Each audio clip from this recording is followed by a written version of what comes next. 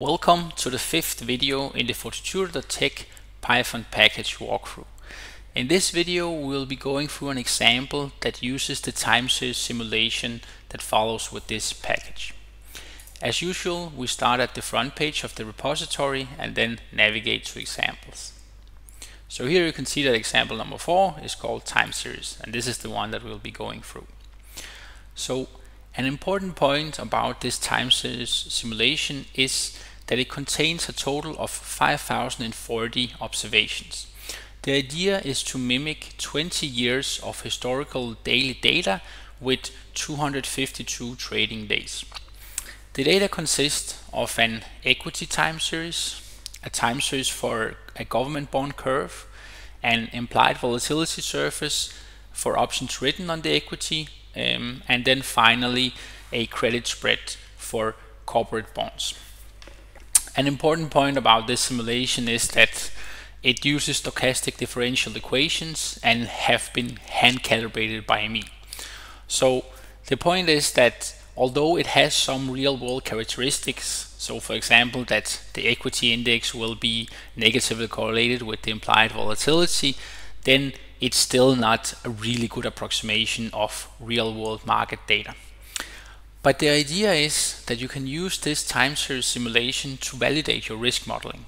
Because if you are not able to achieve good approximations of the statistical properties in this data and good generalization, then it's also unlikely that the method that you use will work on real world data, which after all is much more complicated than the stochastic differential equations that I've used in this case. I would also say that my experience is that if you want to generate a really high dimensional simulation for many different risk factors, then stochastic differential equations are not flexible enough to do that. So you probably would need to use some other approach to be able to get something realistic. Okay, so here we just start by importing the packages that we need, and in this case it's just NumPy, Fortitudo.tech package, and then Matplotlib. So here we have a function called load time series, and basically it returns a pandas data frame with all these 5040 observations. So here we just print the first 10 observations to see how they look. So you can see here that you have the equity index in the first column, and then you have the zero coupon curve. So this is the maturities that you have with 1 month, 3 months, 6 months, and 1 year. In the end, you can see that you have the same thing, but just for the credit spreads. In between this data, you will have data for an implied volatility surface that we will see a bit later. Alright, so the first thing we do is just to plot the data. And here we start with the equity time series. So this looks like something that could be S&P 500 or something like that. After that, we define a function for plotting zero coupon curves and input the maturities that are in this data. So here you can see that we plot a zero coupon curve for the first day. So this is index 0, and then you can see that this is a curve that has a positive slope.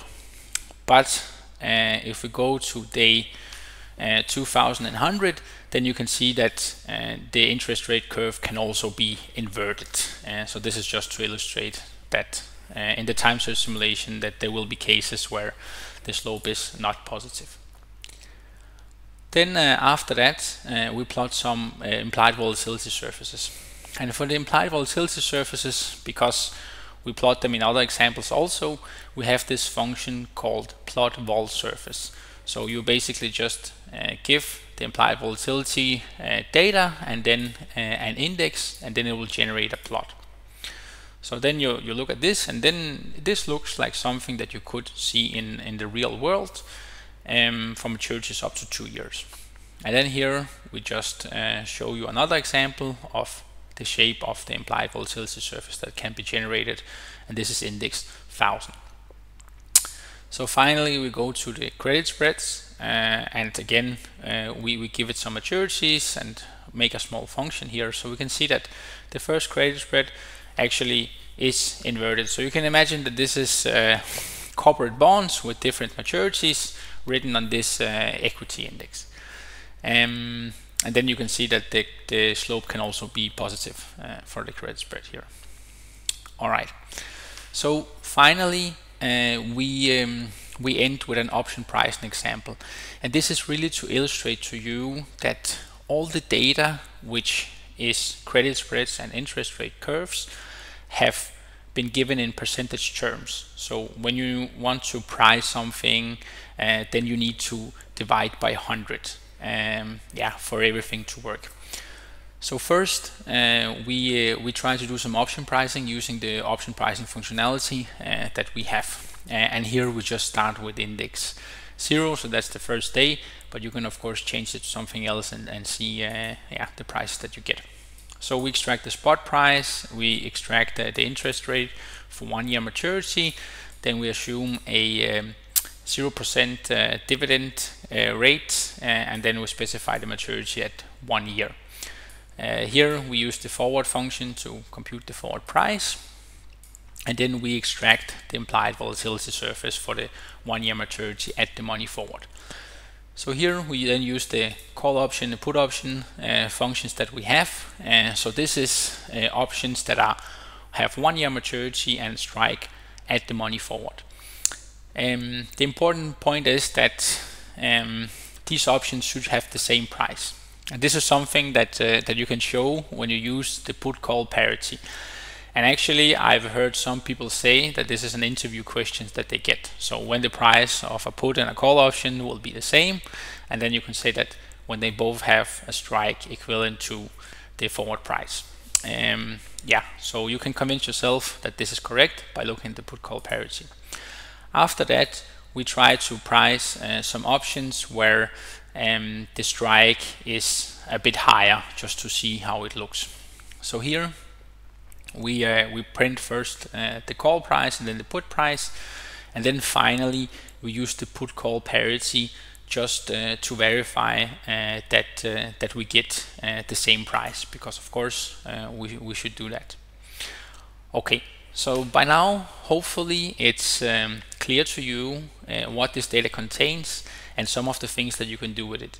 In the later examples we will be using it, but then otherwise you can try to see if you can do some risk modeling and capture dynamics and simulate maybe 1 or 2 years into the future.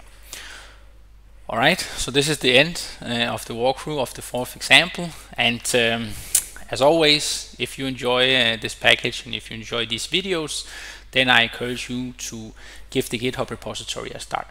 And then I'll see you in the next video.